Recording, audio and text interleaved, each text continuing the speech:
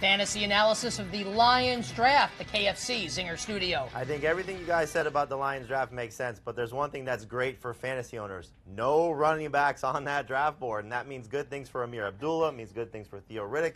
And Dave, you know how much I like Amir Abdullah, and this is a great situation for him because they did some nice things on the offensive line in the offseason, and I think you're going to see Amir Abdullah, if he's healthy, which all signs point to being healthy, could be a very good number 2 fantasy running back. He'll be healthy to start the season. Whether or not he makes it through the season remains to be seen.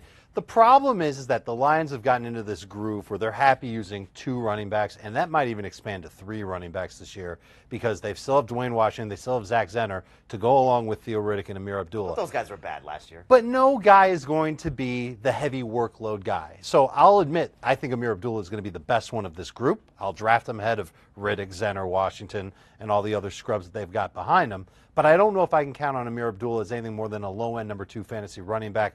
Does he have the upside for it? Sure, but I don't know where he's going to get a lot of touchdowns from because Riddick could be the guy that steals from him at the goal line. Very true. He could also be this year's Melvin Gordon as a guy that has an opportunity to step into a very nice role behind a good offensive line and steps into some nice production, but Riddick could take away from that. Now,